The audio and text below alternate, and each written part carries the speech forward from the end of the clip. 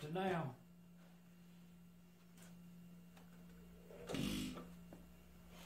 Just saying. 1 3/4 horsepower. Nelson Brothers. This one was the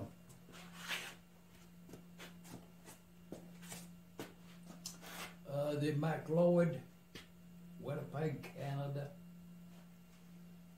So, and on this magneto, that's as is. You know, I just connected a lead out wire on it right there, and this little it's a little 12-volt LED bulb with a couple of clips on it there, and the red one goes up there on that fan stock clip in this case, and then you ground the other one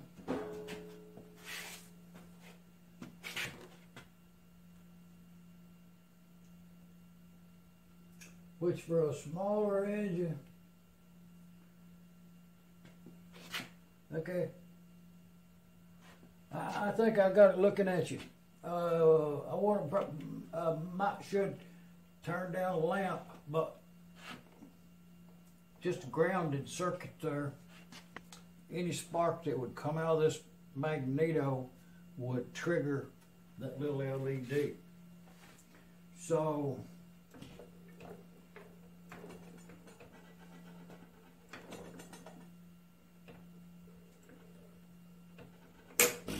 oh yeah, we had a spark right there. That's a Webster M size. It don't have hardly no magnetism on it at all.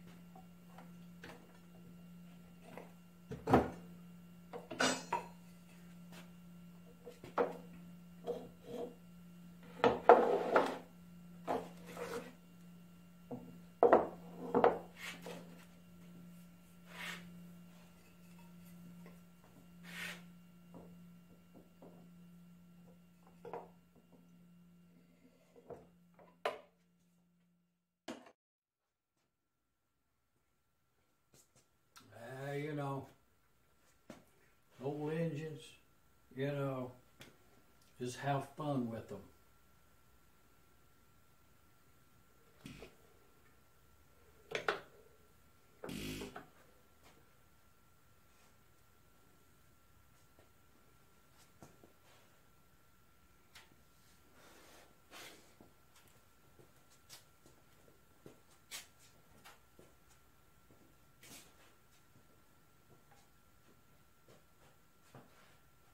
Well, you know, it's what I've did the last few days. Just Nelson Brothers engine. You know, it's ready to start. I just have not put any fuel in it yet. I've already got it greased up. Oiler had a leak in the bottom there. I'll put a little sealer on that tomorrow. Get some weaker springs to go here. Everything's adjusted. Little Nelson brothers, or McLeod, they say.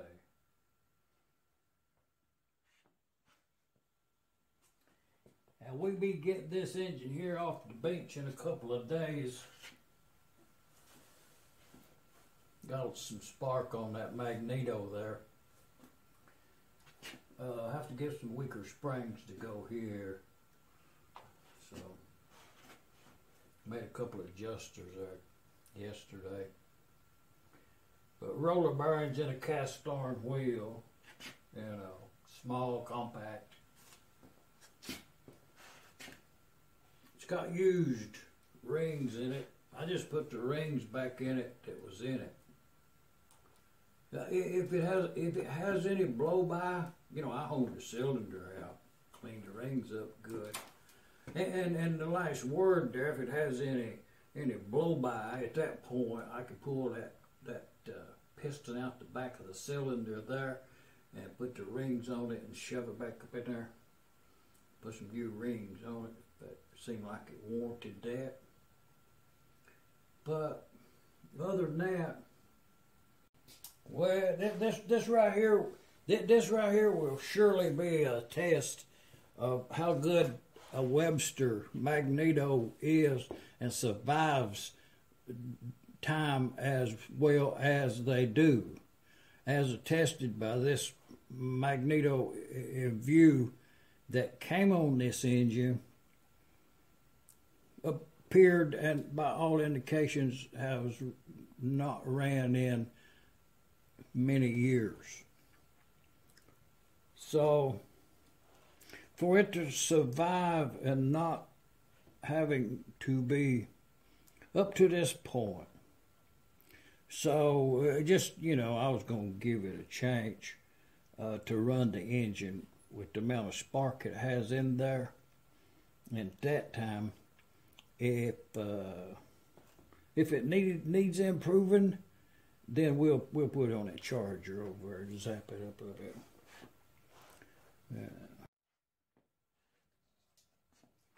Well, let's spark that magneto a couple of times with some indication that you actually can see what's happening. So what I've got here, this is just the original stock configuration. Lead out wire coming over to that fan stock clip right there. And I do have a soldered end on my lead out wire, and it clipped in there tightly. And it's fairly clean, that, but I didn't remove it. It's as it was, I'm going to say, from the factory. So, and we've already seen the spark beforehand, but you know, anytime possibility is spark, you know, it's time to. Anyways, a couple comments to question how to do that is it's a little 12-volt LED light indicator thing. This one being that. So what you do according to the output on these mags is you put that positive one on that output up there, and then you come over here with your ground. And in this case, you know, there's no need for a primer cup on an engine this size, you know, with a suction as good as this is. So I just elected to put a plug in there, and and I'll put a snap oiler in the other hole over there. But to see this light show here, right here's what we're gonna be looking at, that little green light right there. So, well, you know, I think that's about dark enough. You know, if you can't see a spark in that light intensity right there, yeah. So, but the test is just, it's on the engine, so you turn the engine as compared into all the mechanical movements of it to put it in a position to fire at the correct time. Gears and levers. But anyways, you're coming around like this right here, and when the engine comes around on compression, we'll see a spark up here when it trips this magneto. And it is coming up on compression. Yeah, and really, actually, if you've got a good spark, you don't have to be cranking on these engines, you know. If you've got a good spark, they'll run, you know. If you've got a good check valve, that is, and some compression. But carrying on, this has some pretty decent compression. But we're coming around.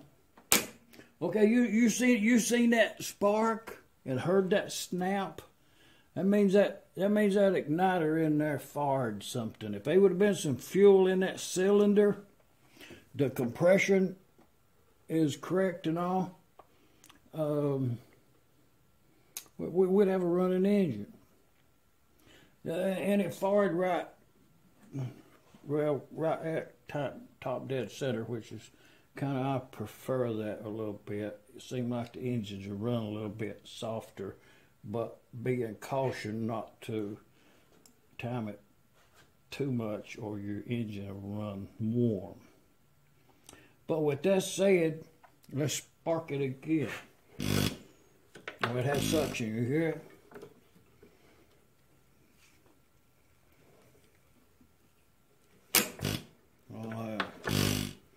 So anyways, the other part of this is, that's how to use a timing light on a low tension ignition system. So,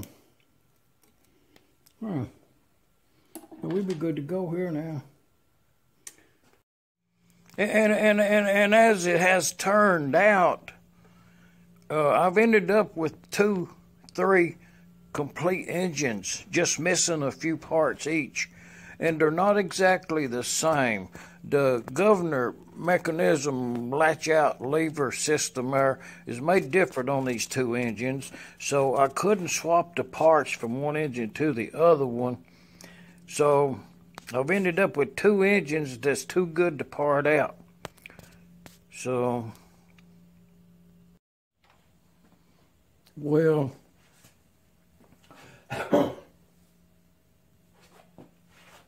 you can readily see there that I have the magneto unhooked from the clip. I've turned the engine over a few times, and I've not been able to get it to start on that magneto, so I'm going to hook it up on the battery and low tension coil, and we'll start the engine up. But I have a container here, check valve on the fuel line right there. And that's camp fuel in that jar for a fuel tank, white gas they call it. And it's your standard, just has a shutter on it like that. But all the parts is here. So McLeod's got on the tag there, and shop built cart. Cast iron wheels, roller bearing. The thinking being, the magneto did have that reading of the weak, very weak magnetism.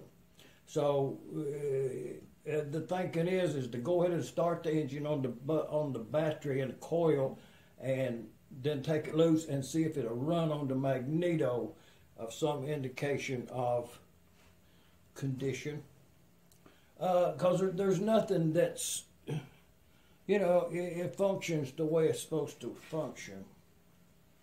So other than rust, you know. So, but this is it's finished. I think all the parts is here except springs on the governor, and that'll be seen to as the engine runs to what the tension should be, which will be very light tension as to disengage the push rod there. But, you know, it functions, it has that thing on it right there, and it has this thing on it right here, you know, and speed and spark, retard and advance, and But yeah, it has oiler on it. It had a leak. I done took it apart, put a gasket in it. I think we're good to go there. But yes, it's got some good compression. Like that. I do have it choked up there. But I think the needle valve's closed. But yeah, I think well.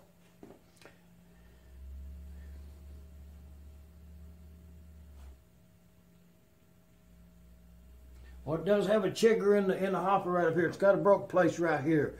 It's the only defect on the whole engine, if you want to consider that a defect. I just figured it was a broke hopper, you know, move on. Everything else is in really good condition, and you know, it ain't much need to go to welding on that right there and riveting something on there or nothing. You know, it's the engine. It tells the story of the engine. So, and it's just a good cleanup. So it's a Nelson's, brother. 1 3/4 horsepower.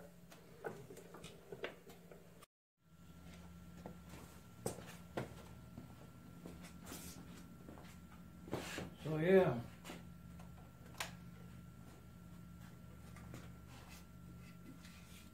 That's that Rust-Oleum paint on there. That's that charcoal gray.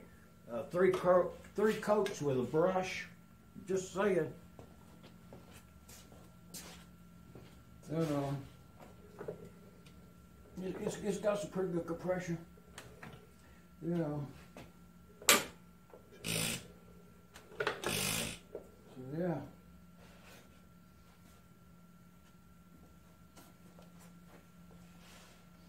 Original muffler.